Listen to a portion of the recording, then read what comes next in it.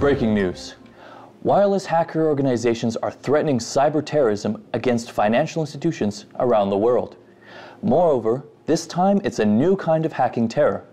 Joining us in the field is reporter Kayla Torreson. What can you tell us, Kayla? This new hacking method is located in a server room that contains key information of financial institutions around the world.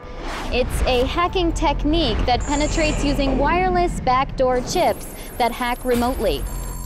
Is the wireless hacker organization attempting to attack an international bank using a wireless backdoor chip tonight? That's right. The wireless backdoor chip can paralyze servers of major companies in the US, China, and Korea. At 12 o'clock tonight, the hackers will attempt an attack on the international bank.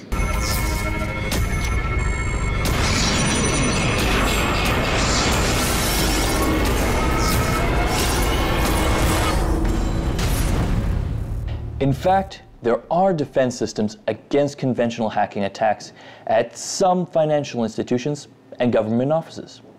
But they're useless in situations where wireless backdoor attacks could lead to data leakage or internal system disruption.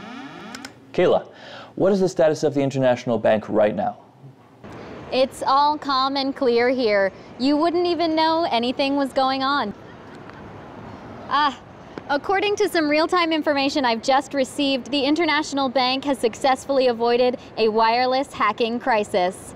The illegal RF detection system was said to be key in the process of preventing any penetration. What is this illegal RF detection system? It's a device that detects radio waves and informs users in real time if and when it detects illegal wireless frequency transmissions. So are cyber terror attacks completely blocked? Yes, thanks to the illegal RF detection system. It's likely that we won't have to worry about international cyber terror attacks in the future either. Reporting about Smart D that detected attacks from using the wireless backdoor chip. This is Fastest News. I'm Aaron Mayhew. Have a good night.